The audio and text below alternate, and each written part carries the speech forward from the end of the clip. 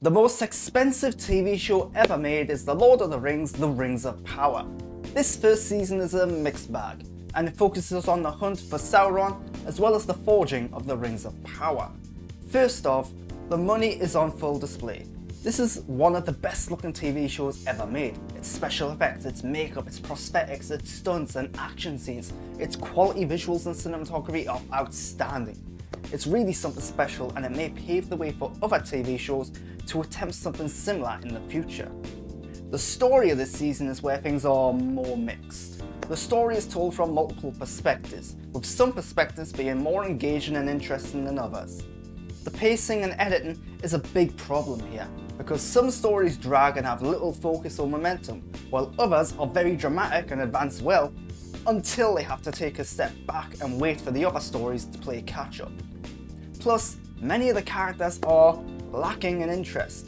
Few of the characters are all that compelling or engaging, with only a couple of exceptions like Elrond, Galadriel and Durin. There's nothing wrong with the actors, they just rarely say or do much that's really interesting or noteworthy.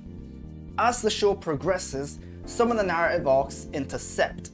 This results in a couple of good episodes in the back half of the season, but there's a shame that some of the stories that started out so promisingly end up going nowhere and serve only as a setup for the next season. The Halflings and the Stranger, for example, drags in the middle and then ends in a dramatic but predictable way. It should not have took 8 episodes to tell us something we already knew.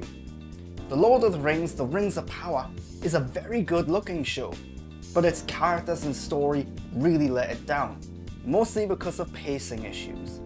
A second season may benefit from this one, having already established threads and arcs, but this season was at the time pretty boring and dragged out.